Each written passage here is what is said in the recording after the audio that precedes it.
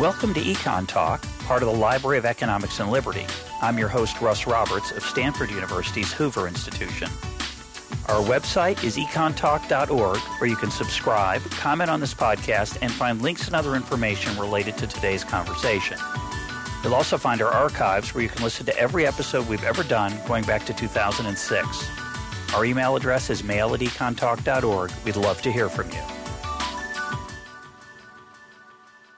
Today is September 8th, 2015, and my guest is Mitch Weiss, 35-year veteran of Broadway as a general manager, company manager, house manager, and the co-author with Perry Gaffney of The Business of Broadway. Mitch, welcome to EconTalk.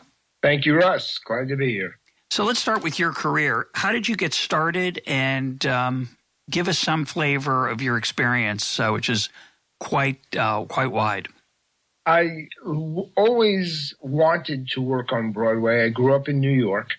I didn't quite know what I was going to end up doing. I was a piano player, and my first jobs in summer stock was as a musical director. But the choice was, do I want to be a big fish in a little pond, or am I fine with being a little fish in a big pond? And there were certain people on Broadway that were my idols, like Harold Prince and Stephen Sondheim and Joseph Papp, and I was willing to empty their garbage cans for free, and I went and told them that, and I walked into their offices and tried to make friends with the receptionists and do everything I could coming out of college, and eventually got one of those jobs as an assistant press representative, which, of course, was nothing that I knew anything about nor understood. Yeah. That was a Harold Prince, Stephen Sondheim musical, award-winning musical called Pacific Overtures. Sure. Back in 1976.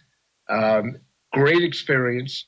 I met a lot of people. I learned a lot of things for life, not just the business. And rather than, even though I still wanted to stay in the music end, rather than wait on tables, as most people in show business do eventually, I decided to work in producers' offices. And I went from there to, because the show didn't last very long. It opened the same year as Chicago and Pacific and Chorus Line, so it didn't have a chance. I went on to Equus with the veteran producer Kermit Bloomgarden, who had also produced Diary of Anne Frank and The Miracle Worker. He was a miracle worker. He was an amazing man. And this was his last show, Equus and Poor Murderer, which also was a flop. But I learned a lot. They used to throw paper at me and say, you deal with the investors, read the prospectus yourself, and if they have questions, answer it. And that was it. And that's how I started to learn it. So from there, it was from one office to the other, while I was still trying to find some way to do music. But at some point, you became a manager, which is a particular kind of manager, which there are different kinds, as you detail in your book.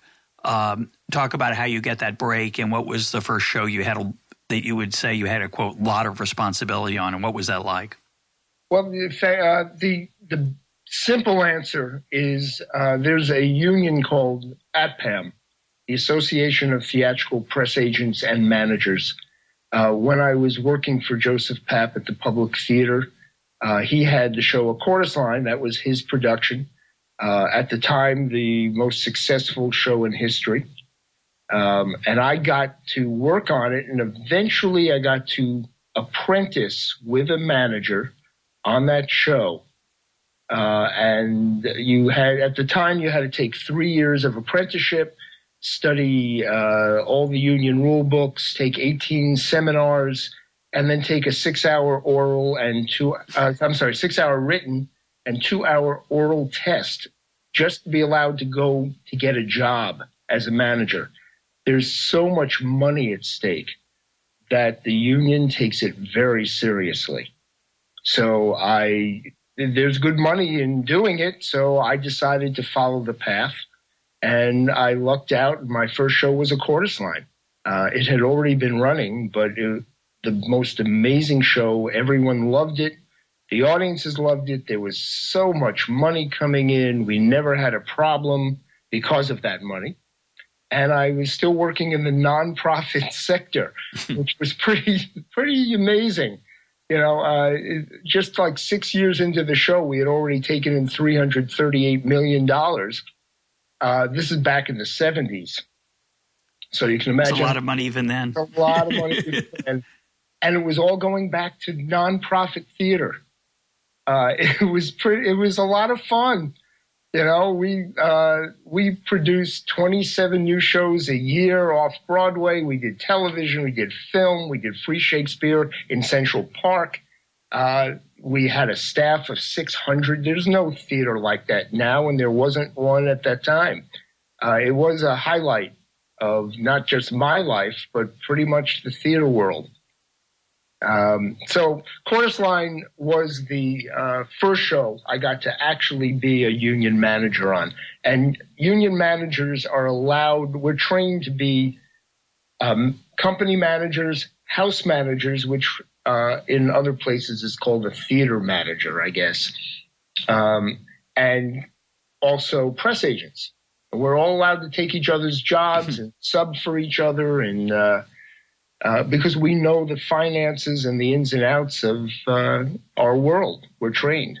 And it's a very small group. The number of people who are capable, because they're union membership, to be involved in a management role on a day-to-day basis in a Broadway show is roughly how many people? Well, let's start with there are only 40 Broadway theaters, but the union does work across the country at some of the touring theater companies, theater houses. But there's a total of about 650 people in the union who are allowed to be a press agent, a house manager, and a company manager. And as I said, if there are only 40 theaters and you can hire 3 people for each theater, one runs the theater, one runs the show, and one's the press agent.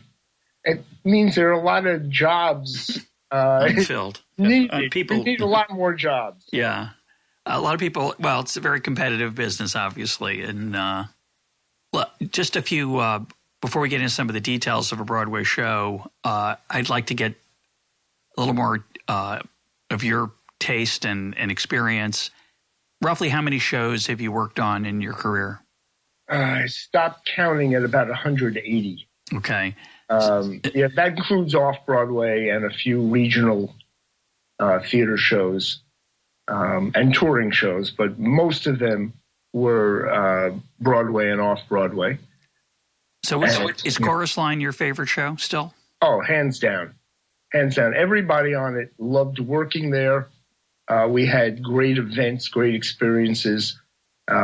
We had perhaps the best night of theater certainly that I've ever experienced, when a Chorus Line became the longest running show in history back in 1983. It no longer is, of course, but at that time, no show had run that long.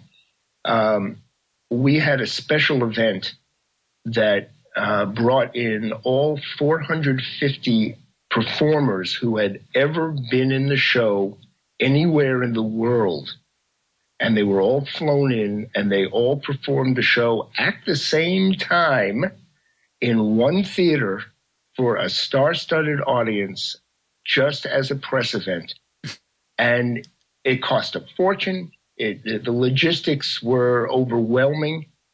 And everybody worked day and night for days, and everybody was smiling, from the stagehands to the musicians. No one had a problem. It was one of those glorious experiences that you get once in a lifetime. You write in the book that the stage itself was not strong enough to support 450 people.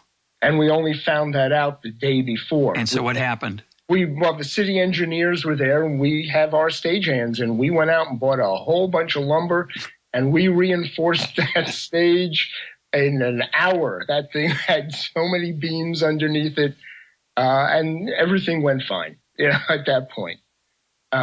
It could have been a catastrophe. What does it mean they all performed it at the same time? Well, the show was slightly rewritten to exchange cast members as the show went on from beginning through the end. However, in the finale, which is supposed to have the entire cast in it, all 450 people, some of them started in the aisles, some of them started up in the balcony, but they all eventually ended up doing the kick line on that stage. It was staged so that all 450 could fit. Wow. It was pretty stunning. That's pretty cool. So how about a show that you wish that you had worked on that you didn't get to? What's your biggest miss that you wish you'd had a chance to be part of? Oh, Lord. I probably Wicked. Again, because people there seem to enjoy the experience tremendously. It's also a big moneymaker. There's something to be said for having a lot of money to solve problems. You don't necessarily make more money as an employee. But the headaches are smaller. The headaches are much smaller. And you get to do special events. You get to, do the public events that make everyone's life, including the audience, stand out. Currently, I wish I was connected to Hamilton.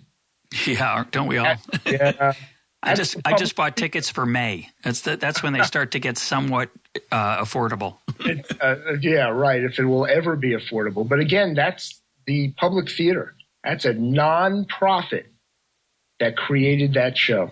What does it seat, by the way? Do you know roughly the where theater it's playing? It's at the Richard Rogers, I think. Yeah, it's certainly over 1,000. I would guess that from memory, it's about 1,200 seats, 1,100, 1,200. It's not like a movie. See, that's one of the great things about the Broadway experience is you cannot make a lot of money from a show that only runs a month. You know, movies go out there in one weekend, they come back with $500 million. Because they're in 3,000, 4,000 theaters. That's right. It's not possible. There was one point in which the producer, David Merrick, had come up with the idea. He was producing the show 42nd Street, and it was a big hit. Big hit, yeah. And he contemplated opening it in a second theater on Broadway at the same time. He went through all the logistics of how do we do this and what's it going to cost, and ultimately he decided not to do it. So we have no experience to know if it would ever work. It's an interesting idea. I'm going to go back to Wicked for a second. I was lucky to see it without any expectations. I was in New York with my wife. We wanted to see something. We were looking around trying to decide what to watch, and it sounded kind of goofy, to be honest. Yeah, yeah. Wizard of Oz. I don't know. We didn't have very high expectations. We had a good seat though, which helped.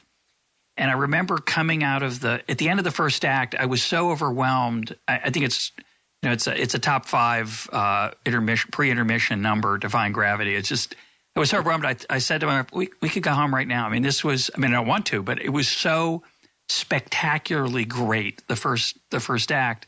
And when you walk out in the second act, you're with, I think it's, I think you said the largest Broadway theaters are just under 2,000, and it must be in one of those, right? It must be a close to 2,000 seat theater. It's interestingly enough, though, just as an aside, they actually chopped off some of their seats that are hidden behind a wall in that theater. Wow. Not a lot of them.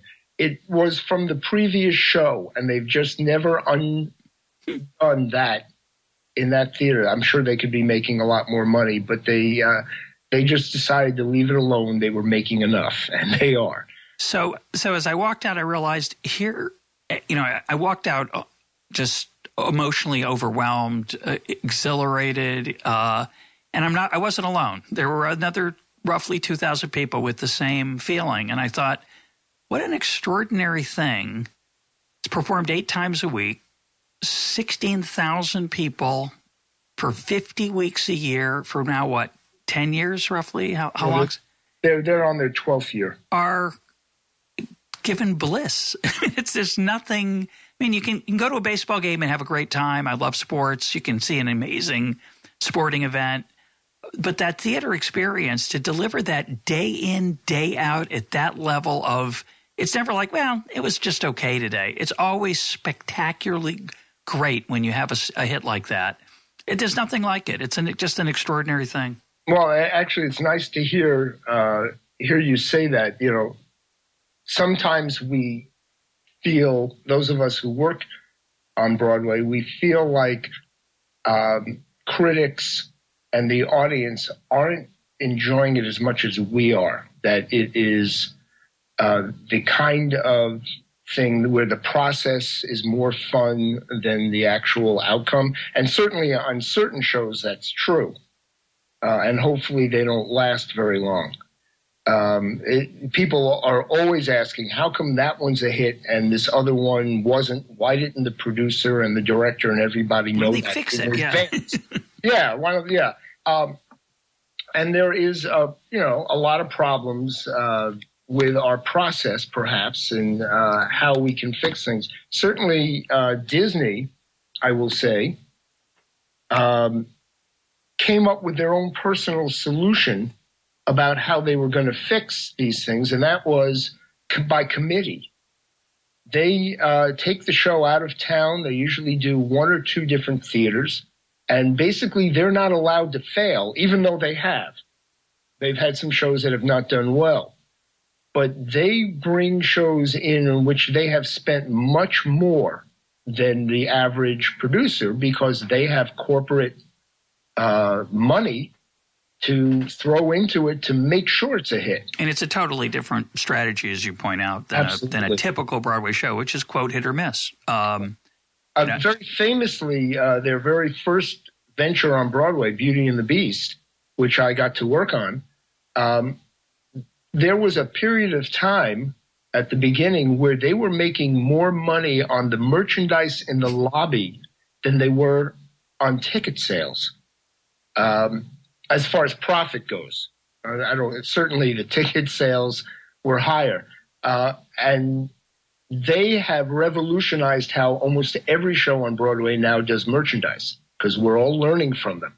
And they figured it out. Hey, if we're doing Beauty and the Beast, we can sell more merchandise even from the movie. Trinkets. And yeah. Right. We can sell more DVDs of the movie, and everything is going to help each other. Their kind of synergy department that they have, where one department supports another department, and, finds a new way to create new product in a fifth department. It's an amazing feature, but since each Broadway show is typically its own corporation and it's very isolated from anything else, most shows don't have that opportunity. They're a hit or miss situation. I want to come back for a second. We'll talk a lot more about the business side in a minute, but I want to just ask you about the emotional side. When you made the remark that when you're on the inside, you don't know if people react to it the way the performers and the people behind the scenes do. And of course, as you say, it's bad shows that don't turn out that way. But when you have a mega hit like A Chorus Line or Wicked or Les Mis, you have a mega hit like that. One thing that your book helps me appreciate is the amount of stuff that goes on behind the scenes is so complex, from the sets to the wardrobe to the lighting to the electricity to the music, the actual performers, the choreography, etc. And we in the audience, we just watch it. We take it for granted. We don't. But of course, for the people inside, it's a tightrope. There's an emotional tightrope. There's an incredible vulnerability. I think one of the things that if you've ever experienced any theater from the inside, there's an incredible camaraderie because of that vulnerability. There's the fear of failure. There's the exposing of oneself vocally, physically, you're out there on stage with thousands of people watching and things go wrong. And everybody knows that. So from the inside, there's this incredible tightrope experience. And we on the outside go, yeah, that was great. Yeah, well, everything went well. But on the inside, there's that unbelievable roller coaster of emotion. What's it like when that goes on day in, day out, 8 days a week for a decade or more? How do the performers, how do you deal with that? And what does it change? It's not just the performers. One of the exciting things about my job, it's probably the best part of my job, is that I know what every single person working on that show is doing, whether they're having their aunt is having a baby, whether their throat is going, whether there's an understudy that's going to need to go on, whether someone in the box office is sneaking somebody in, which is very impossible to do at this point. I know everyone's personal life. I know who's just had a terrible day because they lost their aunt, but they're going out on stage.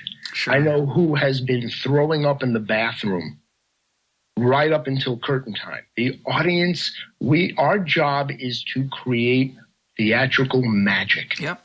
And that is the exciting part of it. And unlike, and maybe I'm wrong because I have never built a skyscraper, but the difference in my head is if you build a skyscraper, it's finished, it's totally rented out, everybody's in there, you're done.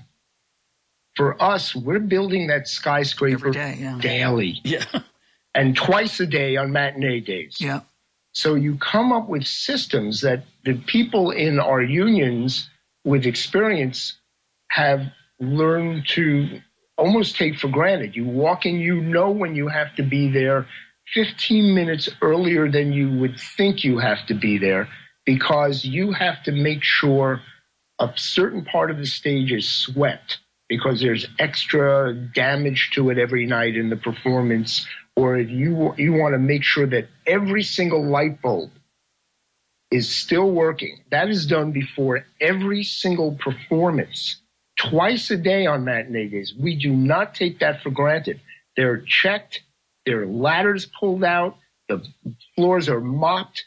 Every detail is taken seriously. Well, just the props, just figuring out, making sure that people have stuff to touch and that they're supposed to carry. Stage at Lion King, you lose your breath. What they have going on there, it's a genius. A genius designed the backstage at a Lion King. The Lion King is amazing.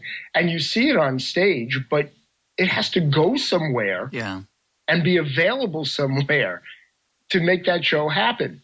So everyone who's backstage is running around with their talents and their skills, and if something breaks, you have to have someone available immediately to either fix it or replace it. By the way, that includes seats in the audience.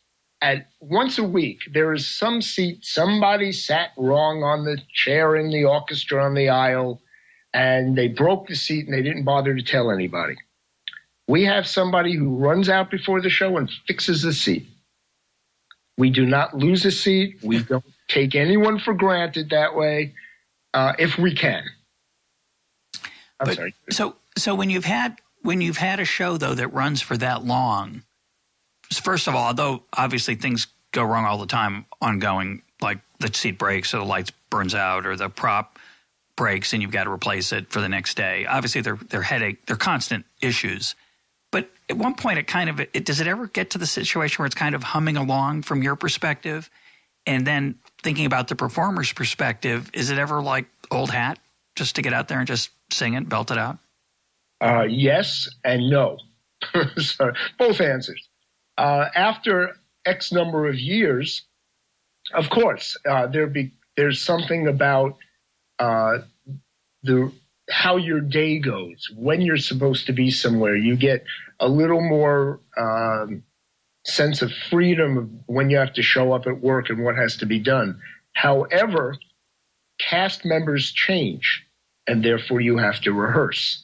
It is required that there be rehearsals every week. If your show is running 25 years like Phantom, you're still rehearsing every week. Not everybody, but the stage managers are pulling understudies in who are working alongside of regular performers and they are going over certain songs or certain little dance steps that perhaps somebody didn't get right, because we're always watching. Is this show good enough to be worth that whopping amount of money that is being charged on Broadway? So there is a sense of, I may be a little bored with my job today, but give me until 2 o'clock when the phone has been ringing, and I'm sure there'll be 300 emergencies that no one was expecting, and we won't even be able to worry about whether we're bored. And that's the truth. It just changes.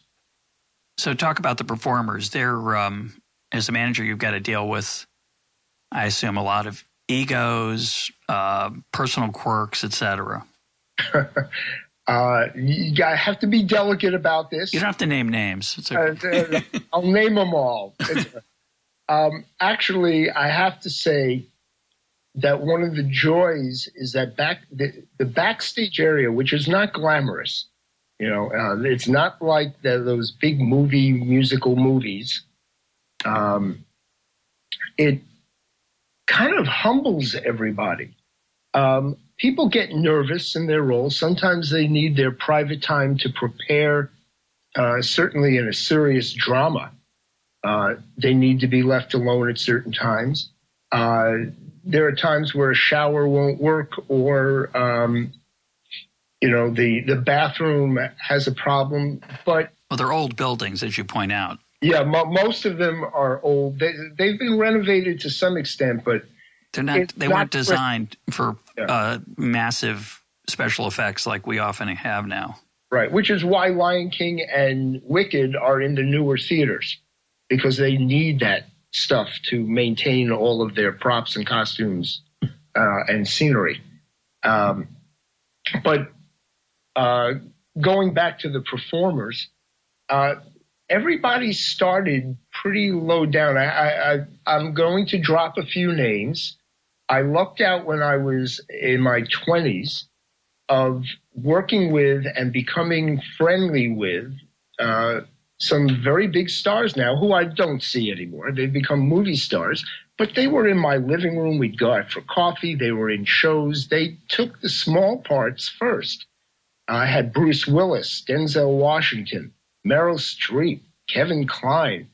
These people, when they were young and starting out, they were as excited about this as anybody else. So, yes, they become stars, and yes, they have their issues, but most people are not a pain in the butt. They just want to do their job, and then they go home.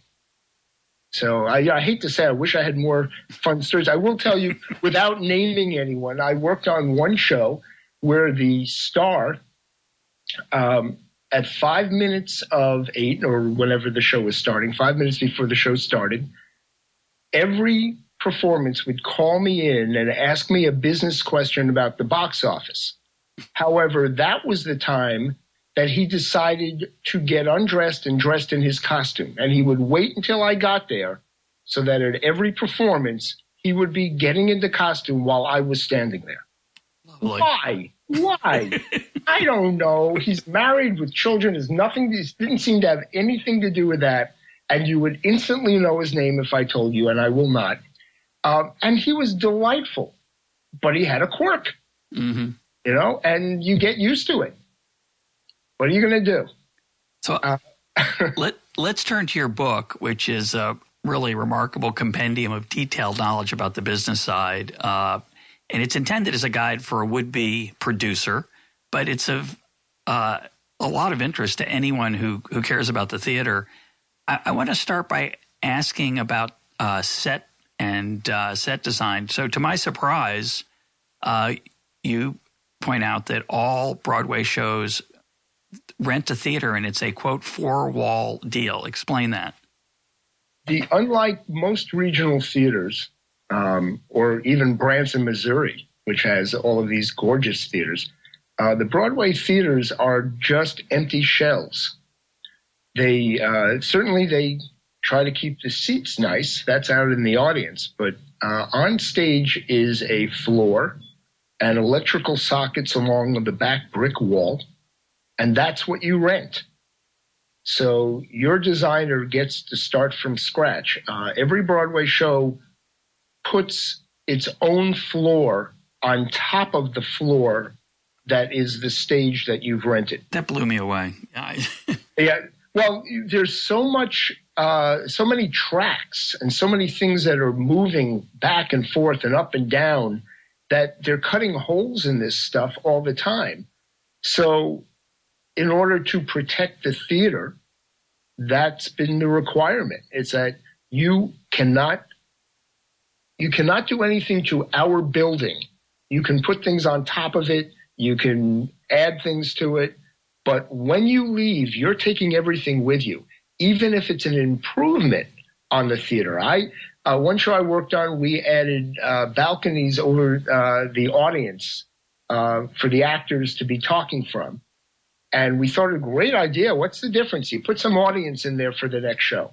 The theater owner said, take them out. We want the theater the way you took it. And that includes, this also just shocked me, that includes lights? So it doesn't come with any lights? No lights at all.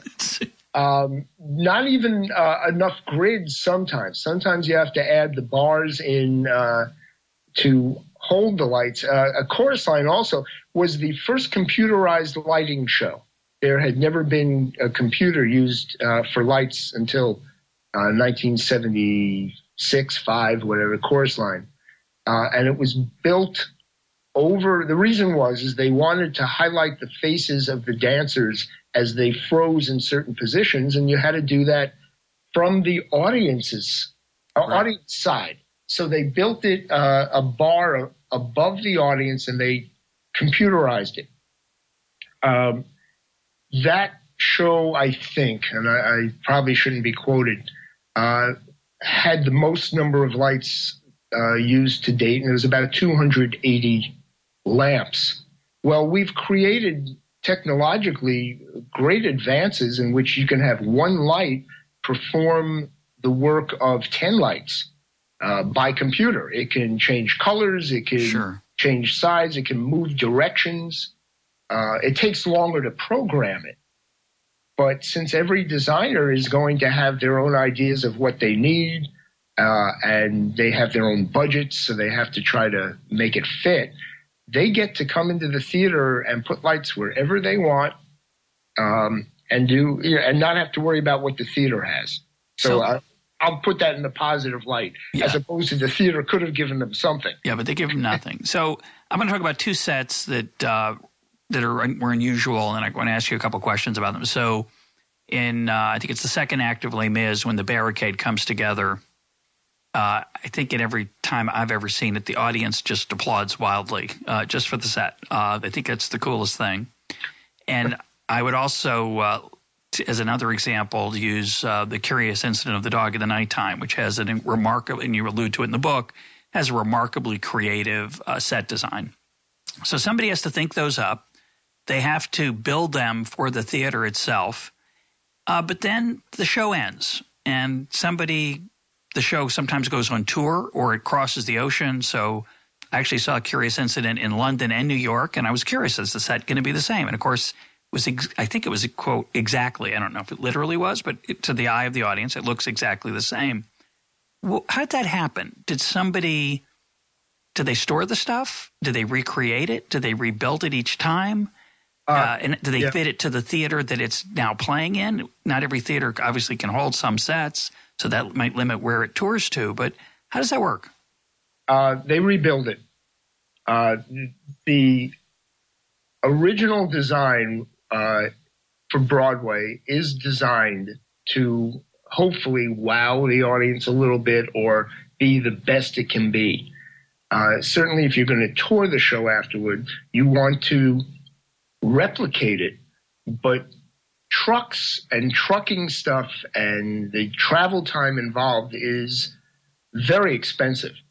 So you have your designer redesign the logistics of how that design is going to look somewhere else. And as you said, every touring theater has different dimensions. The West End, even on Broadway, very different size theaters. Some of them are raked, meaning they slope toward the audience. Some of the audiences are raked. Where Hamilton is, the audience on the main floor in the back of the audience is higher than it is down by the stage. Every theater is slightly different and has its own characteristic. So the designers, in addition, let me throw in a very important feature. New York City has the most stringent fire code in the world.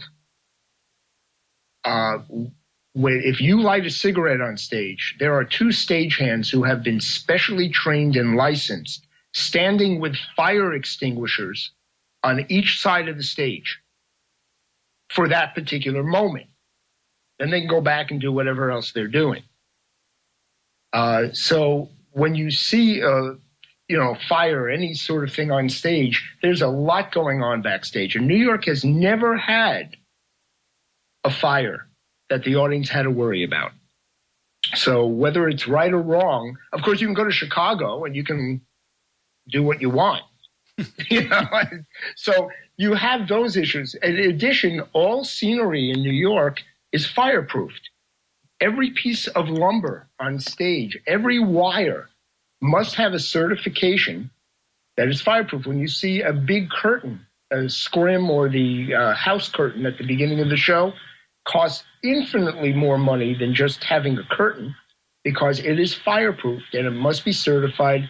And the fire department does inspections arbitrarily. They give you no warning. They show up 5 minutes before your show starts, and you walk them around, and they check everything. And they check paperwork before your show goes into rehearsal, and they make sure everything that's going into the floor, everything that's going in there is fireproof. So the unions, of course, that build this stuff in New York are not required in other cities either. So if you do a show in Minneapolis at the Guthrie Theater and you want to bring it into New York, you have to rebuild your set with union people. From scratch. It's not like you're going to paint it, the old one, and with the fireproof stuff. Exactly. You are paying for the whole thing over. Wow. Take it a step further. If you're on the Tony Awards, the Tony Awards are at Radio City Music Hall. They're not in your theater. Where are your set pieces? You have to build new ones. It's a fortune. Yeah, you point out that the Tony Awards are a very mixed blessing sometimes. Yeah, very expensive to be part of. And that can kill a show, right? Absolutely. It kills more shows than it helps. Which is hard to believe. One other technical thing I want to ask you about, which you mentioned in the book, but it's something that fascinates me, is understudies. And I saw Les Mis in 1985, and I was so excited to see it. And Colm Wilkinson had gotten these incredible reviews, and we showed up. That how we got there is a long story. I'm not going to tell. I think I may have told part of it before, but we got into the theater with a scalp ticket that put us in the very last row of the theater. And it's a big theater where in 1985, I don't know. And so we get a little piece of paper in our program, Playbill, and I learned from your book that Playbill has an eternal monopoly on programs on Broadway. That's right. And that someone is paid a special fixed amount to slip that piece of paper in that says there's going to be an understudy in a particular role, and that the amount they're paid is different for a musical and a drama. Just utterly fascinating. We've had a lot of negotiations over the years. So I get to the theater, and a little piece of paper says that the role of Jean Valjean will not be played by Colm Wilkinson. It will be played by Kevin Markham. So we're devastated and disappointed, and we saw one of the greatest 3 hours of my life. It was an unbelievable performance, and I couldn't imagine how Colm Wilkinson could be better. And I was so, as the understudy, you could see that Kevin Markham was just, his face and in the number of curtain calls he took it was very gratifying to see him have his chance. Tragically, he died that night from a heart attack induced by cocaine. So it's an incredible example of, again, that roller coaster of emotion. Here's this person has the high point of his life, I'm sure, and dies tragically. But more generally, the question I want to ask is, well, and then, by the way, I'm sure you've read the story just recently with Les Mis. Yes. Having lost horrible. This same thing, just he fell off a balcony. We don't know this. Yeah. That's it's a horror. These things happen. We've had accidents in shows. People have lost legs during rehearsal when the technology, the roller skating musical by Andrew Lloyd Webber, Starlight Express. Right, Starlight Express. There are accidents. A wonderful, wonderful performer in one of the Disney musicals, Adrian Bailey, fell. And he's okay, but he will never perform again because of that. There have been accidents, of course, in Spider-Man, which is a story unto itself. And they had to, redo the entire show because of those accidents. So and by the way, interestingly enough, there is a clause for all actors. It's called extraordinary risk. And they make a whopping $20 a week more than their salary in order to accept extraordinary risk. If they're asked to climb a ladder, if they're going to fly through the air, $20. Yeah. That's it. Negotiations are amazing. But back to the general point. Yes, back to the general issue of understudies. So, if you've experienced that as a theater goer, that the person you wanted to see isn't in the show, it's very disappointing. Obviously, although again, the understudies are awfully talented and often just gloriously wonderful in the role. But you always wonder, like, what happened? Did the person feel like taking a day off? Is 2 performances a day just too demanding sometimes? I always wondered whether if I buy a ticket to the matinee, am I risking the probability that the stars will not perform? What are the rules of understudies? And you tell the story from your book of the person who was always getting ill and then feeling better. Yeah. Well, and because of those stories, because of certain people's rudeness, for the most part, and I'm going to even go as far as saying 99% of performers will never miss a show if they can make it. It's usually a doctor. Certainly if you're in a show which requires a lot of singing. If a doctor says, you have a choice, you either take tonight and tomorrow night off and rest your voice, or you're going to miss 4 weeks of it in a few weeks from now, maybe never sing again. The managers require serious, you trust people to a certain extent. If they have the flu, they have the flu. But they're trying to come back. I don't know. I think I only know of one story of someone who really wanted to get out of their job, and they're allowed to. They have an out. They can give notice if they really want to get away. But it's not like you felt like a personal day.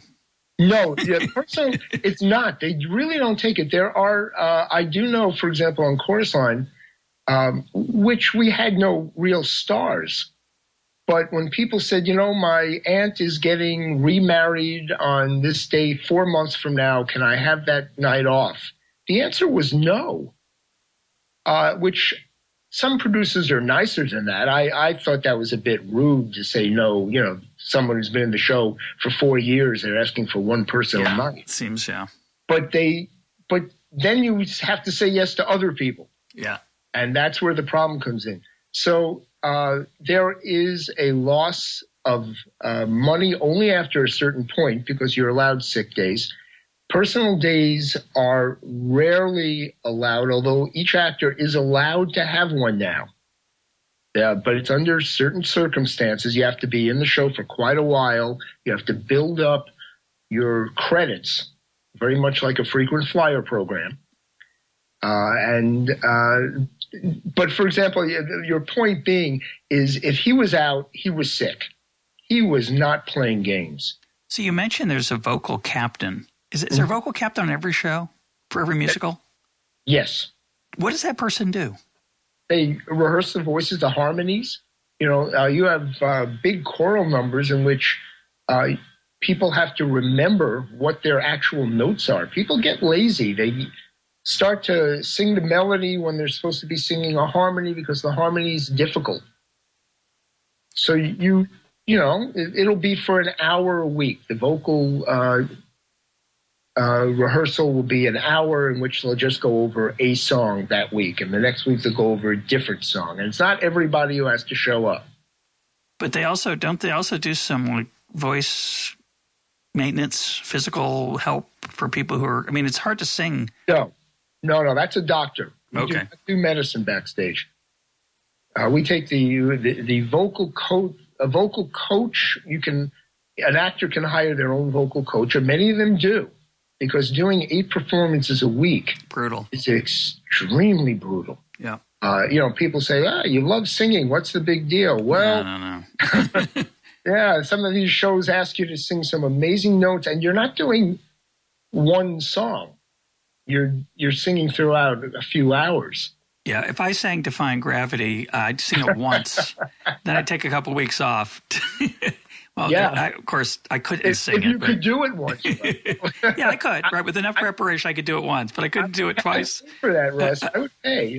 I'd need a break. I've noticed most people can't sing it once. In my experience, very few people can sing it like Idina Menzel can. Let's move on to the business side. Shocking, but a realistic assessment is that you're right. 80% of all Broadway shows lose every penny. That's a tough ratio. You know, we always say there's the bad news and the good news, and unfortunately, the good news really sounds like Las Vegas. You know, if you put a nickel in a machine, of course, you're only putting a nickel in. You have a chance of making $1,000, let's say. Well, on Broadway, and I'm going to tell you about one real show that exists right now, they are paying 250% per year on the initial investment. So if you put $10,000 in, you do the math.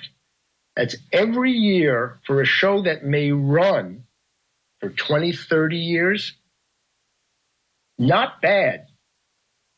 In Silicon Valley, it's called a unicorn. They're rare, but they somehow manage to exist. That's it.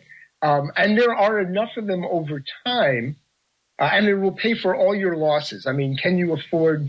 You know, everyone always tells an investor you have to be willing to and able to lose the money. To be a Broadway investor, you have to be vetted. You cannot put your child's college fund in a Broadway show. You can put your child in a Broadway show, but not their college fund. Yeah, life's tough. Yeah, it's very tough. It's very exciting watching that money roll in. And then, of course, the manager has to distribute it correctly. That's very difficult. And the audits aren't fun. But the other great thing about the Broadway investment that you don't get elsewhere, I think, in most businesses, is that after the show closes, you continue to make money. So the show is gone. And when someone does it in Louisville, Kentucky, or a high school does it in California, you're still making money from that. Because you are never buying a play from a playwright. You are leasing it. And by leasing, that means the playwright, of course, continues to make money from that show wherever it's done. But because you are the one who helped make that show famous, the playwright owes you, the investors and the producer, some of his or her money over time. And that can be for 40 years. I mean, 40 years of return when you have a hit. Not bad, again.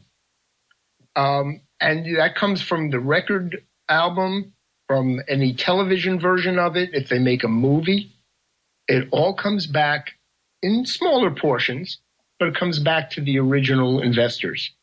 Going back to the bad news, 80% is pretty bad. You really have to love theater.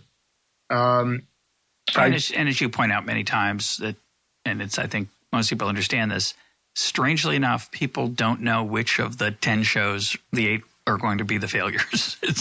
It should be obvious ex post, but ex ante, everybody thinks they could have a hit.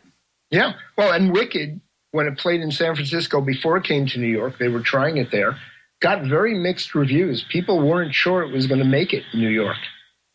So you just don't know the opposite way either. And the famous stories of the show Funny Thing Happened on the Way to the Forum, which is now a staple in musical theater.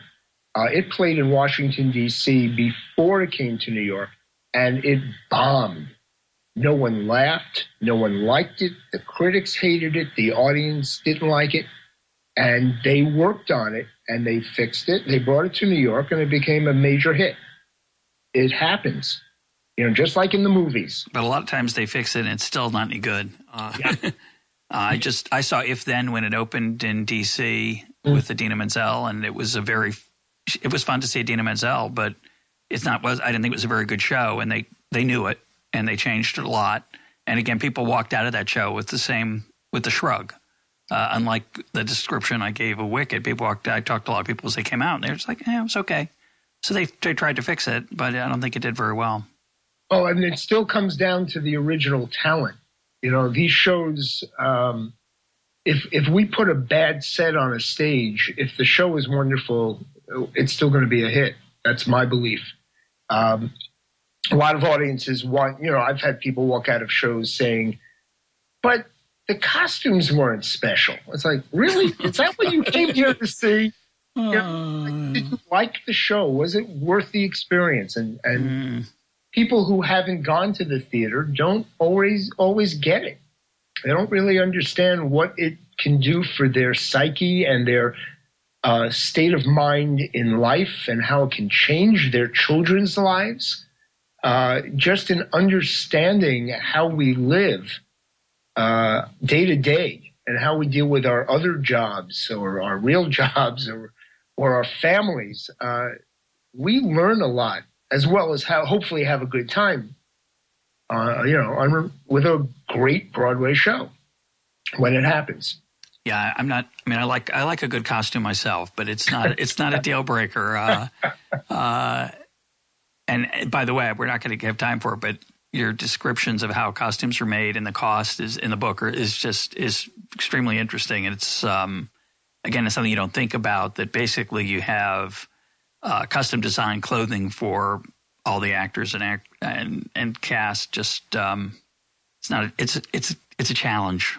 Oh yeah, and it has to survive 8 performances a week and being washed and dry cleaned, and the beads have to stay on, and they have to be sometimes handmade, and then they have to be adapted for the understudy, and then a very quick story, very funny story about The Beast and Beauty and the Beast. We were moving the show to Tokyo and Osaka, Japan.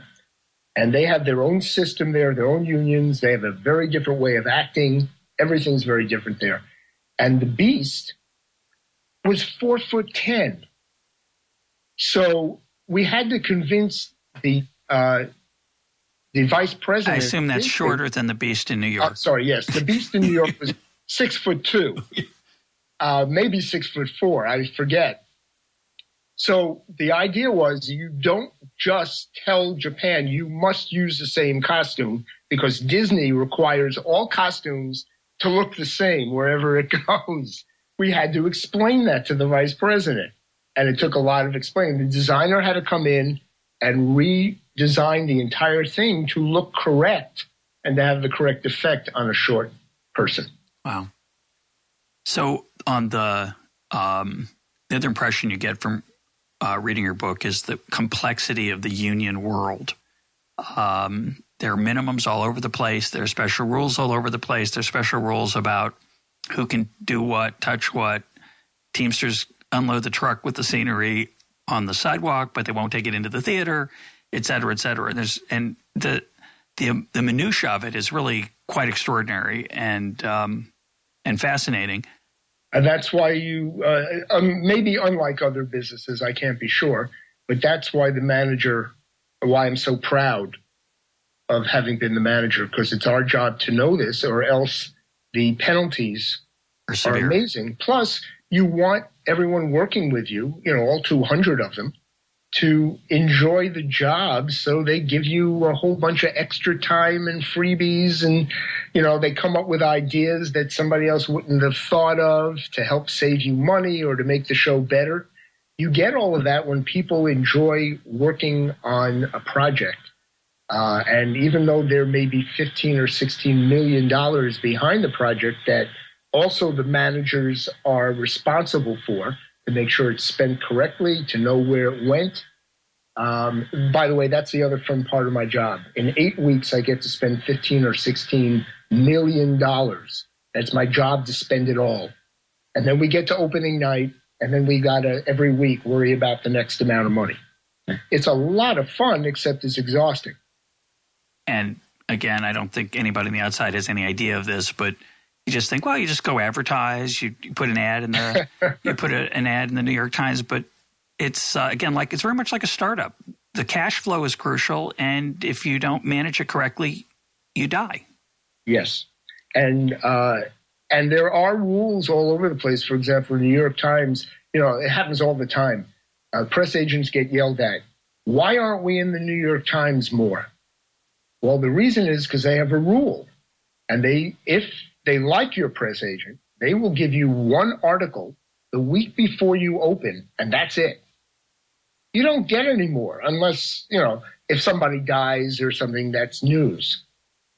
But people keep thinking that the newspapers and the online bloggers want to help Broadway. They don't. They're in business to sell their papers or their blog or whatever else they're doing.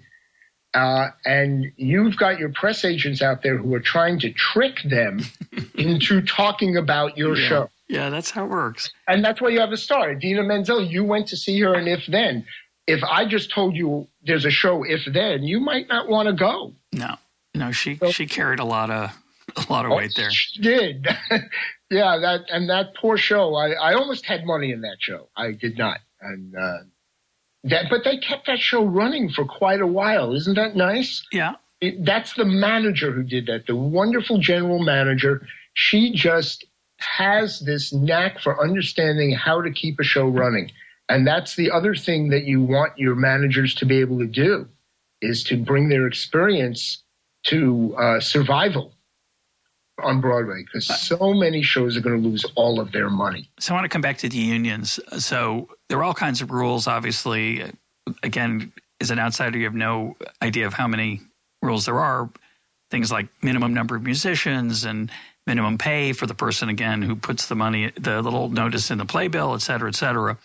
And the upside of that, you were mentioning in the book, is that there's very little negotiation. Of course, these are minimums. Some people do negotiate for higher pay, but I assume a lot of performers, dancers, and musicians get the minimum. Correct. And so the upside of that is you don't negotiate it. It's all understood. But presumably some of those salaries are set a little higher than they have to be, which creates a supply of people desperate to get at those opportunities, that in a more negotiated or free market, there would be lower salaries and presumably possibly lower ticket prices. Talk about, what do you think of the ups and the pluses and minuses of that environment, which is very New York, as you point out. It's very unusual.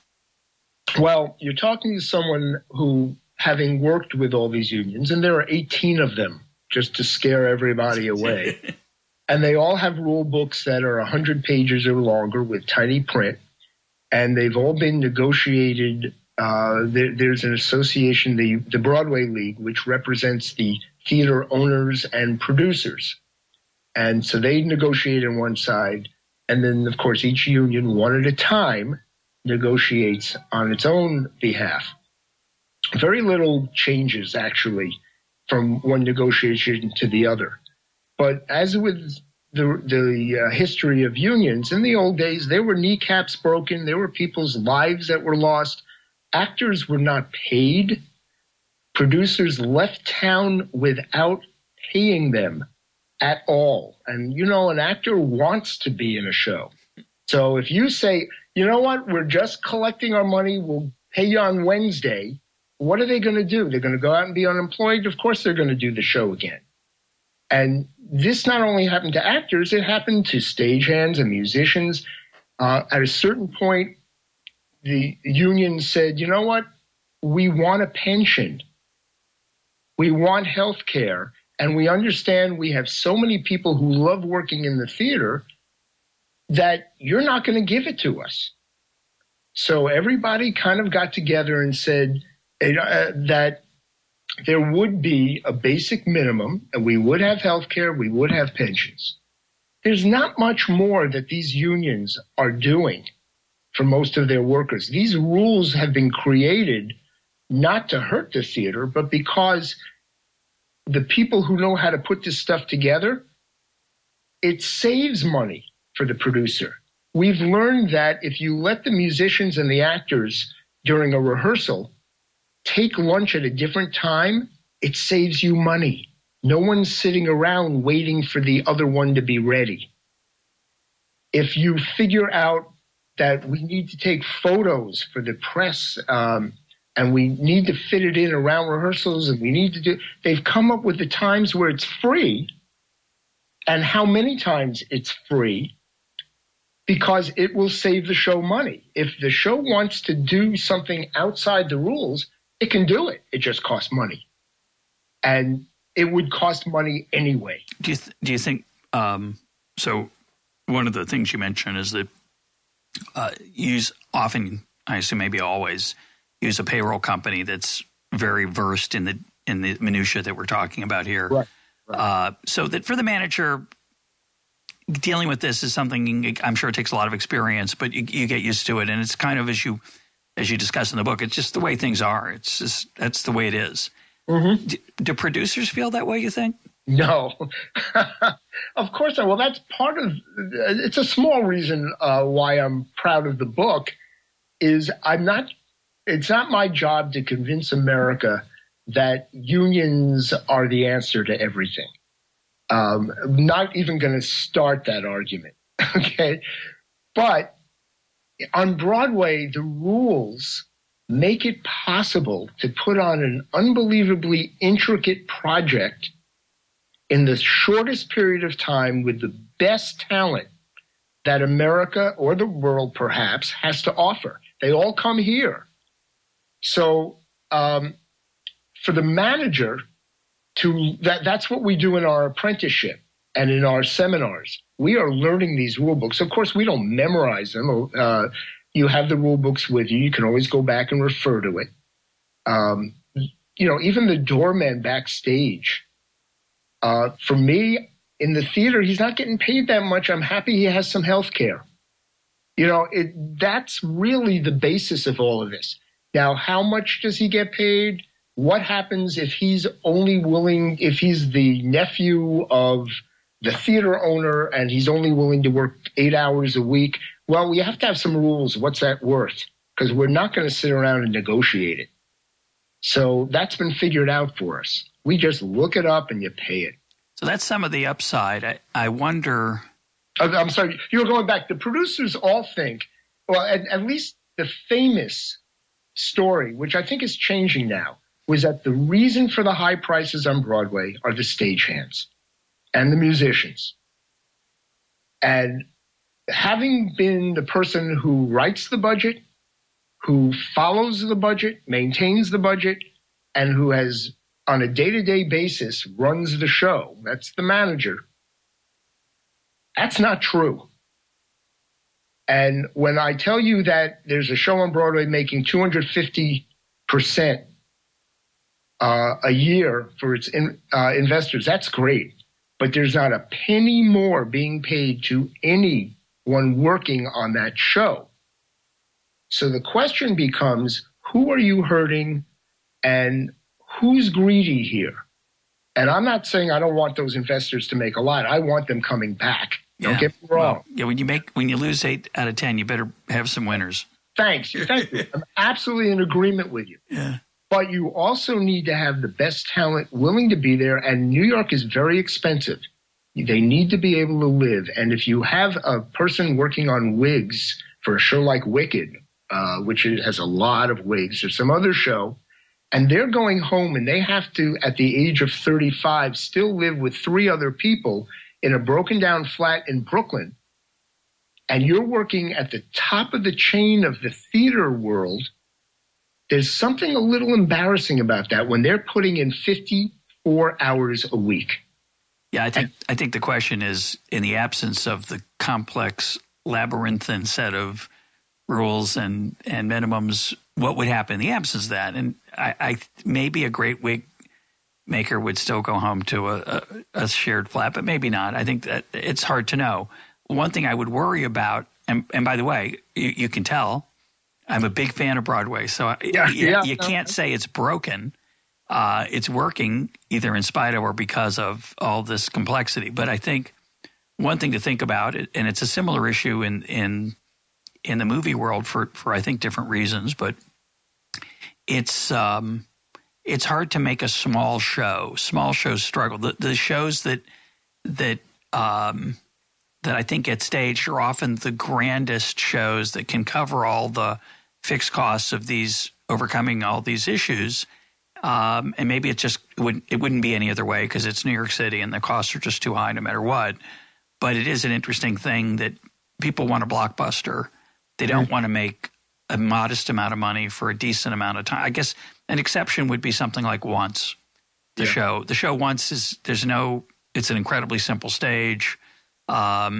Very talented musicians carry the show, and a 2-star performers make it work on top of that. And it's a clever show, and it's magical. It's a wonderful, wonderful show, but it's not Phantom, and there's no chandelier moving around. You're not landing a helicopter on stage. But I do think there is a bias on Broadway for a bunch of reasons, not just the ones we're talking about, toward a blockbuster. What you're talking about, though, it changed. I mean, I believe I lived through this. I saw it happen when Disney and Cameron McIntosh produced on Broadway. The standard changed. Yep. Now we had to compete because the tourists, not necessarily New Yorkers, Broadway used to be a very elitist New York thing with a few tourists chiming in. A big hit show like My Fair Lady ran a couple of years. Right. It's a different thing now. Very different. Now they're running 20, 25 years because of tourists, not because of New Yorkers. They never should have cleaned up Times Square. This wouldn't have happened. Well, it seems to be sliding back. Yeah, I've noticed. No, you're absolutely right. And that was thanks to the theater owners, by the way. I know. Yeah. Together and cleaned it up because New York wasn't. Well, Mitch, we're over time. I want to close with a related question. I'll let you finish this up. There are a lot of ups and cycles on Broadway. We just talked about one, the role of the blockbuster. Now we have Hamilton, which is it's hip hop. It's going to have I'm sure some effect on what else people think might succeed.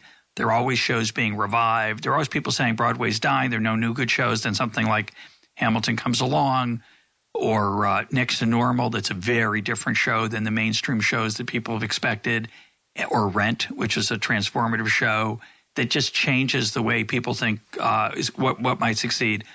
Reflect on those cycles and trends in your experience and what you think might be coming. Well, if I had that answer, I would take every penny I had and I would jump in.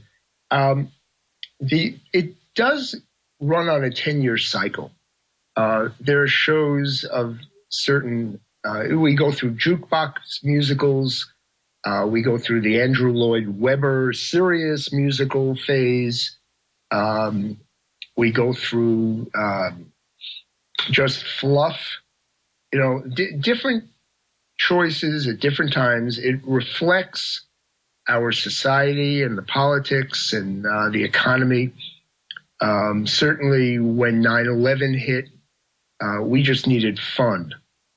Broadway survived basically because it was entertaining people.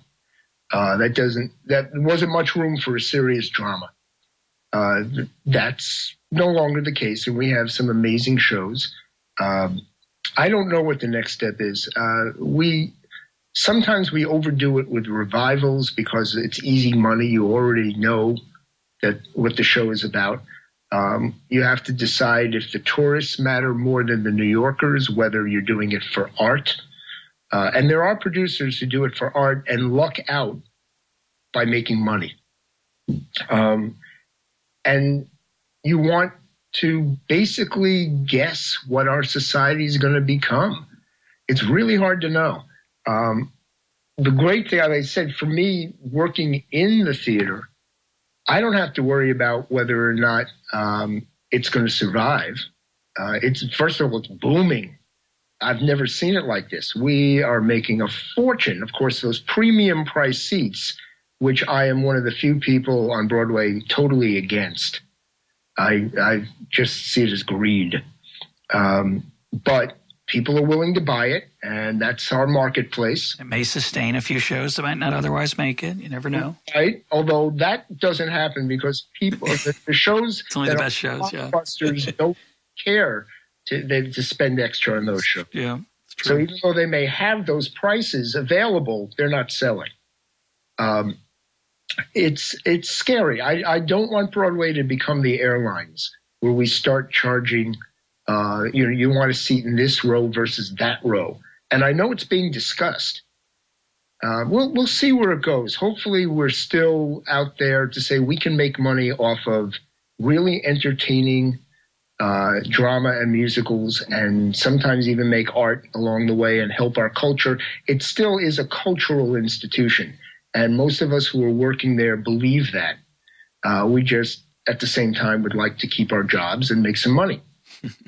So it's that combination. So I don't know if I can answer your question, Russ. If you have an idea of where it's going, tell me. Well, I don't know either, of course. I don't know is my favorite phrase. My guest today has been Mitch Weiss. His book is The Business of Broadway. Mitch, thanks for being part of EconTalk. Russ, thank you for talking to me. I really appreciate it.